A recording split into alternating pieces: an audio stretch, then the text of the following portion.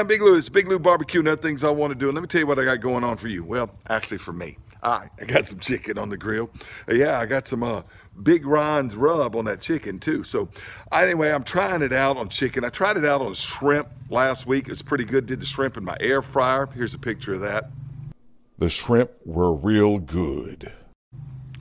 Anyway, now I'm trying it out on a real test, barbecue chicken, all right? Got some chicken quarters on the grill on my Old Smokey Grill. By the way, I ordered this from Old Smokey Products Company website. I'll have a link down below. When I ordered some parts for another Old Smokey Grill that I have, but this one's on my Old Smokey Grill, the Big Lou Grill. You might have seen it on my channel before.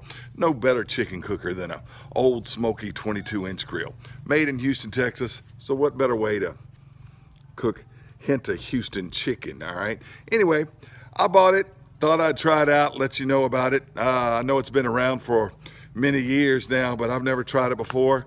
And till I got this bottle, I think it's gonna be good on this chicken. All right, Big Ron on his website says you just put this on about 20 minutes before you start cooking the chicken. It's been on there about 30 minutes. Just as you can see, I sprinkled it real liberally. All right, and we're about to get it on my favorite chicken cooker, the Old Smokey. Tell you what, you can find more expensive chicken cookers, but you're not gonna find a better one than an Old Smokey charcoal grill. All right, it's on and sizzling. Skin side down first. I'm gonna flip it over in about 20 minutes and let it go another 25 to 30 minutes till it's done. Well, that's what it looked like when it was done, and that little piece of the top corner was done before the rest, so that's the one I taste tested. Well, while the other ones are finishing up in the grill, they're in the 170 range. This one's well above 180. Time to pull it off the grill, so it'll be my taste test sample. All right. If it doesn't cut easy, you cut it in the wrong place, but boy, it's done. I was cutting right through the bone. This thing's so little. Look at that, look at that. I gotta come in closer. Look at this.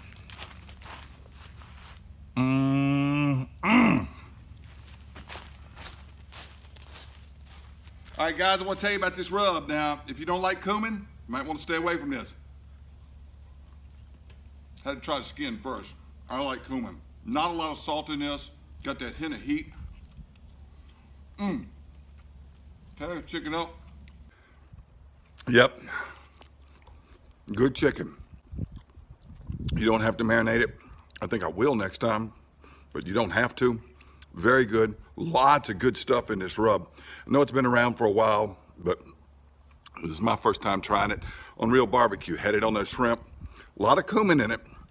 There's that hint of heat right toward the back. Not overpowering, but I like spicy stuff.